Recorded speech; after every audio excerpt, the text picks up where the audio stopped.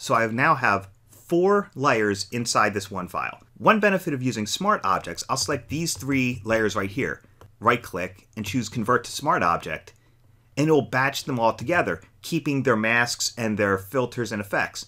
And I simply double click on that and it gives me the name of the layer plus .psb. So this is the file that I can go in and edit them as I see fit. So I double click on here and I've got my layers. And I can select each individual layer and make it a smart object so that I can edit it later on and they're still nested inside this one big smart object. So that's another benefit of using smart object layers.